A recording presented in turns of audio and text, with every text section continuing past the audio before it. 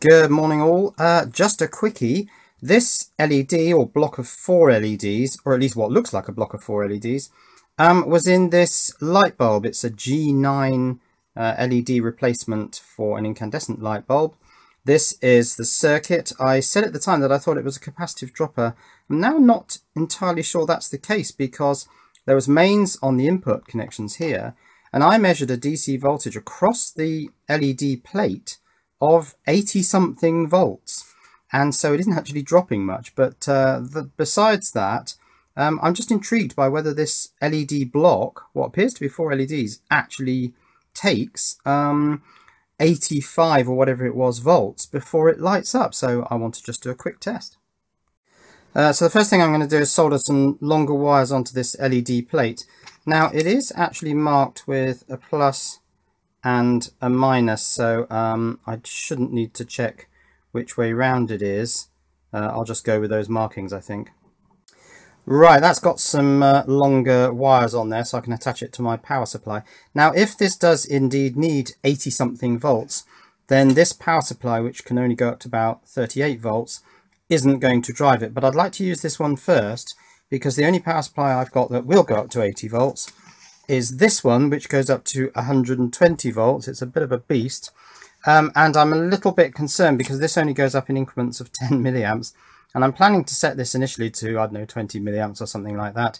And something just doesn't seem quite right about having a power supply that's regulating 85 volts at 20 milliamps. But let's try it on this one first and take this up to the maximum voltage.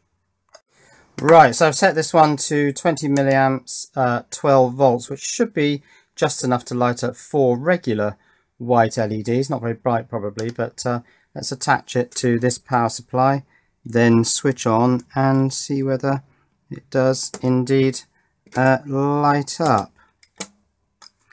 Okay, and no, we've got 12 volts coming out, no current of course, and no, it doesn't light up. So now I'll start winding this up in voltage.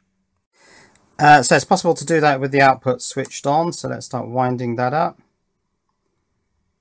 and see whether there's even a glimmer coming out of that thing. Well, there's certainly nothing yet at 20 volts.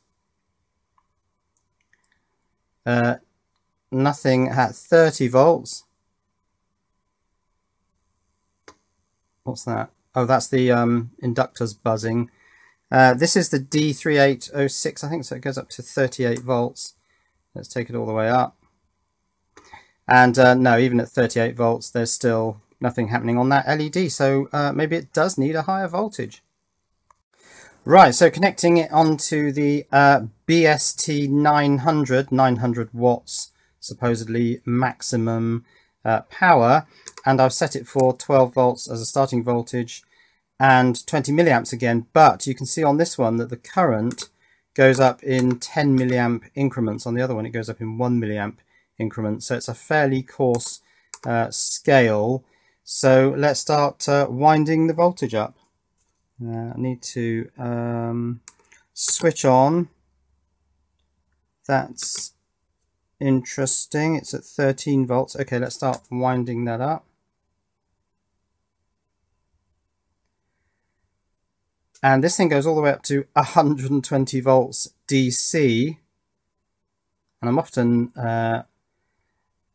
now, my current limit should still be 20 milliamps.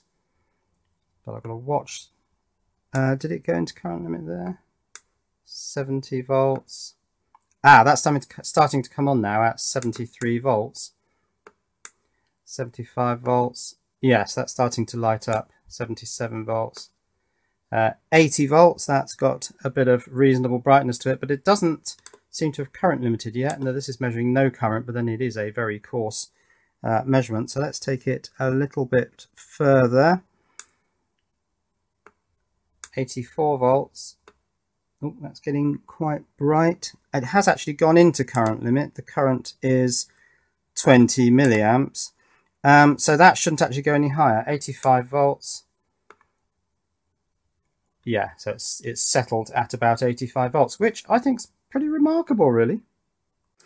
This power supply is quite interesting. I've set it to 90 volts at 20 milliamps, and if I switch on, let's have a look at volts.